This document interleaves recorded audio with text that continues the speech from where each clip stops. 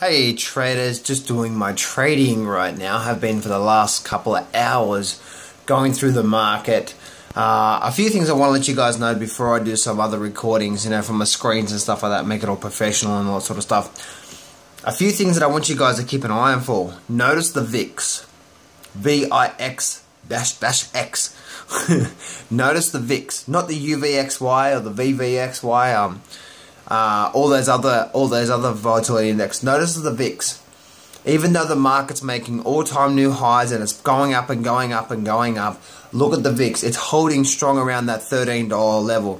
Guys, I've said for a long time right now, one of the best trades I've done, and I'm still in right now, and I feel more comfortable with, as in the risk to reward, is looking at the VIX. I'm looking to, over the next week, probably roll out my VIX as in time to go through to December. I've got, I think, September and October expirations.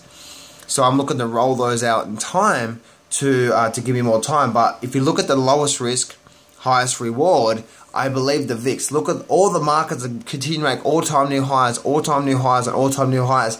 And what is the VIX doing? It's holding strong at that $13 level. So there's real good support there. Anyway, so that's one thing I want to let you guys know. A few things, guys, I want you to keep an eye on for. If you go back to my analysis of how I look through stocks, the stochastics, look at the peaks and troughs and stuff like that.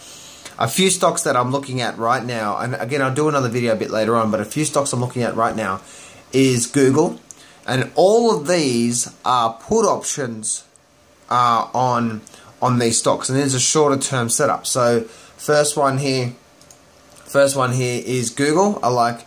Now I must be very clear about what I say here. I'm looking for myself to buy put options on these particular stocks when it confirms, not today. Okay, when it confirms. When it confirms, it might be today. It may never confirm. Okay, but I'm just letting you know what's on my radar right now. Google is one. DISCK is another one. CHKP, Checkpoint Software, that's another one I'm looking for put options on, and it actually looks like it may be even today. I might get into some today. It looks like it. So next one here is BIIB. Next one is ALXN. That actually looks really good. Adobe. Next one is Adobe. The next one is Apple. I really like Apple, guys. You notice the markets it's been struggling to run up. So I think I think Apple is a real big one. Next one here I like, guys, is REGN. REGN is another one that I like for put options. And also McDonald's. McDonald's, the thing I like about the McDonald's is that one, it's been slowly giving me lower peaks, lower troughs.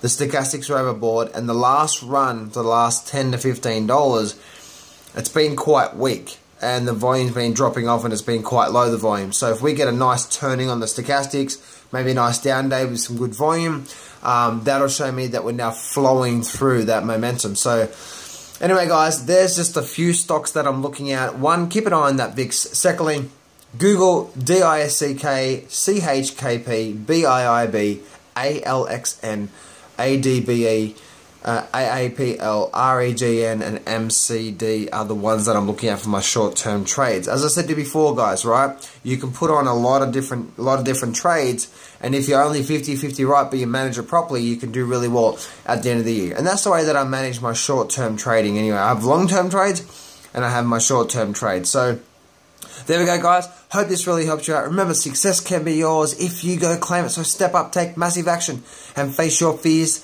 today.